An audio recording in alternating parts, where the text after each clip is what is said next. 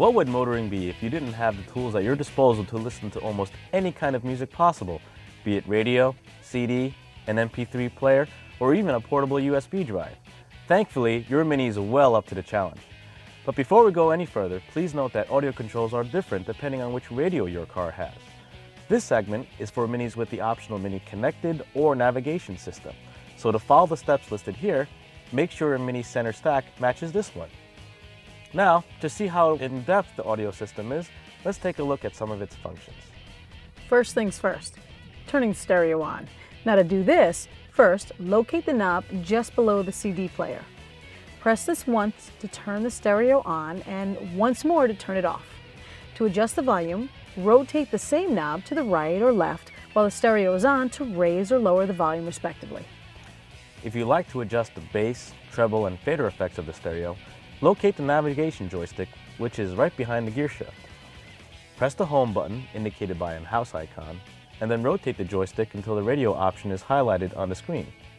Press down on the top of this joystick to select this. Next, scroll over to the tone option by rotating the joystick dial. Once you select this, you will see the bass, treble, and fader effects come up on the screen. Use the joystick again to scroll through and press to select the desired effect. Now once selected, use the joystick again to adjust and then press one more time to store. As mentioned, your Mini stereo offers 4 different audio inputs. Let's take a look at how to cycle through them. This can be done in 2 ways, through the buttons below the CD player slot or by using the nav screen.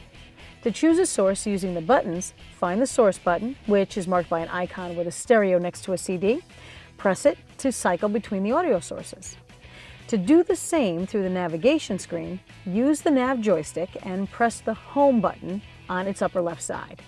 Rotate the joystick until CD/multimedia is highlighted and then press down on the top of the joystick.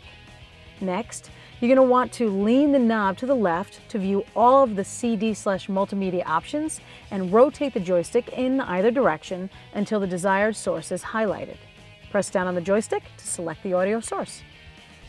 Now we've seen just how to switch between the audio sources, let's take a closer look at how the stereo functions change for each one.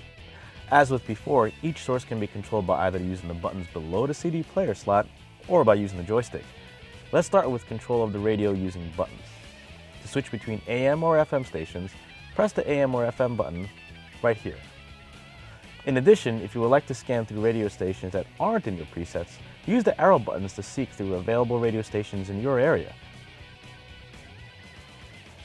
Now using the joystick, go under Radio, and you'll be able to select AM, FM, or satellite as your radio source by rotating the joystick. You can then seek through available stations by rotating it again. If you would like to adjust the tuner manually using the joystick, rotate it until Manual is highlighted on the screen and press down. Rotate it either direction to tune the radio 1 digit at a time.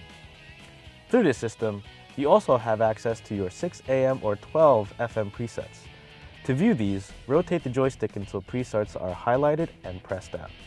Then, rotate it to cycle through your presets. The station that is currently playing will be highlighted on the screen.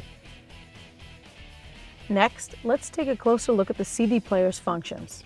To control the CD player using the buttons on the center console, make sure that CD is selected as your audio source. Once it is, you can use the arrow buttons to select the track of your choice. Using the nav system for CD control is just as simple.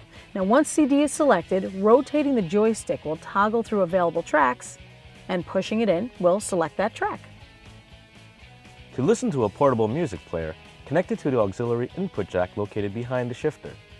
Next, you can select USB, iPod, Bluetooth, or aux front as your audio source using either the buttons or the joystick located under the external device menu.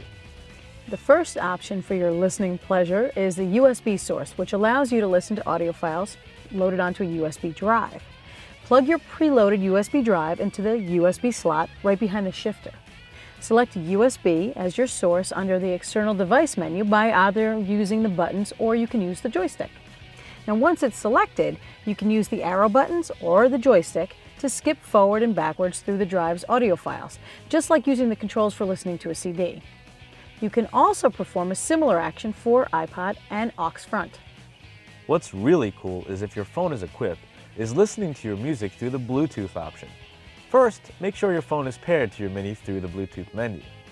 Next, through the CD Multimedia menu, select Bluetooth, and you should see your phone here. Once you do, go ahead and select it.